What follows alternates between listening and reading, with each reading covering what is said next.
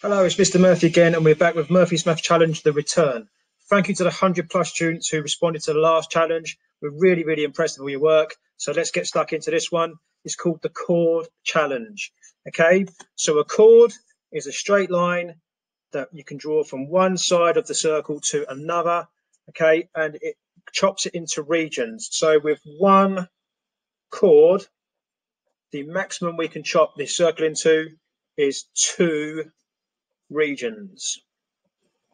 Okay, so if I increase my number of chords to 2, I could draw them like this, one there and one there, and chop that circle into 1, 2, 3 regions. So 2 chords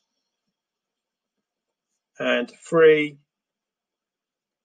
regions. Okay, but I think I can do better than that with 2 chords. I could actually draw a chord here and here and chop my circle into 1, 2, 3, 4 regions. So 2 chords could make 4 regions. And I'm very confident that that is the maximum number of regions that I could get with 2 chords. So you will need a compass. If you don't have a compass, anything circular, I've got an old candle here. You could draw around like so, is to work out the maximum number of regions you can get with 3 chords,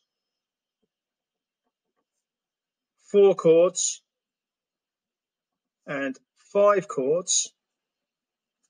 And if you can work out the maximum for that, if you can see a pattern, and if you can use your pattern to then make a prediction about how many regions there will be with 10 chords. Post all your answers back onto Show My Homework. The best of luck. Thank you very much.